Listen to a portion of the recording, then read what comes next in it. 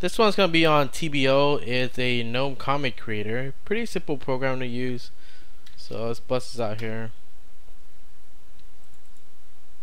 So it's kind of weird the way they set this up, but this is how you use it, right?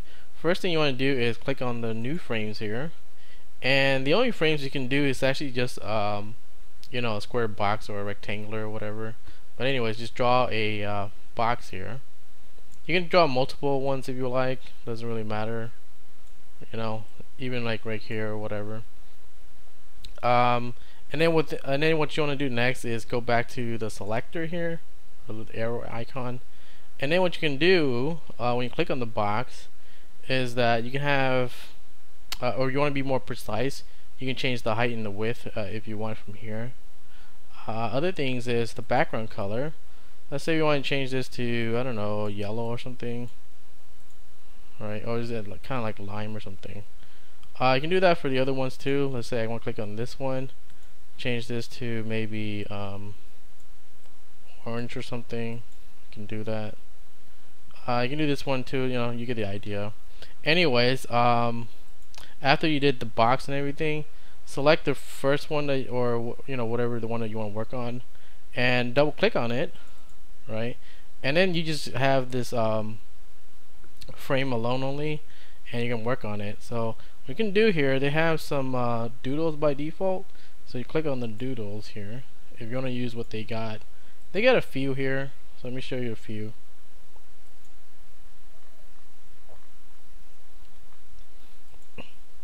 So you see that's what they got right there, but let's go on with this. Let's say I use this penguin here. Drop it here, and then you can resize. Oops, resize this here. Make it a little bit smaller, I guess. Right. And the next thing you can do is, of course, you have this bubble, you know, like comic bubbles. Let's do this square one here, and let's resize this a little bit bigger or something. There you go, right? And then you want the text, so you click on the text here, and then click on the white space here, and then you have text you can edit over here on the side. Let's do alright. You can change the fonts or the colors you want, but I'm just gonna leave it alone. Make sure you switch back to the selector, right, and then you can move it around if you want. So that's it for that frame. Now once you're done with this frame here, you're gonna hit escape and you go back to, you know, what we had overall here, and then you can do that to the next one. So let me do another one here. Double click on this, and I'm put in a doodle here. See what we got here. I don't know. South Park. Okay, why not?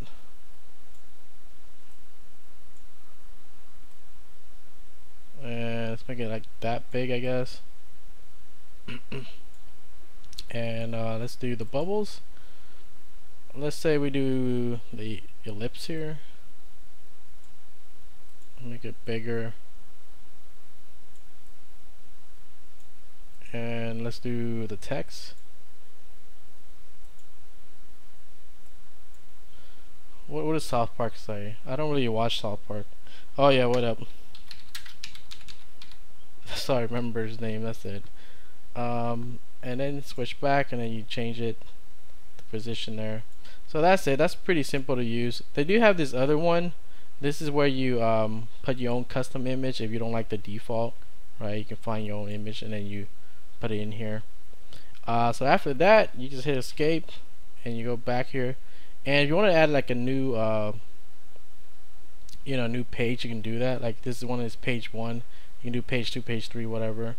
But when you're done with everything, you can actually export it to PNG, PDF, SVG if you want vectors and all that. So we do PNG here, okay, and we'll save it on our desktop.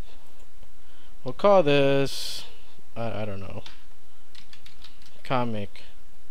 That's it, PNG, and then save. And let's see, it should be in our desktop here. So here it is. And there you go, that's our comic. Pretty simple to use, right? They do have a tutorial here. Let me show you that. Although it's in Spanish, I believe. So I have no, no habla español, so I don't really know. But if you're Spanish, you can read this. Then it's more beneficial to you. I might be missing something. But that's how you do it. It's pretty easy to use anyways.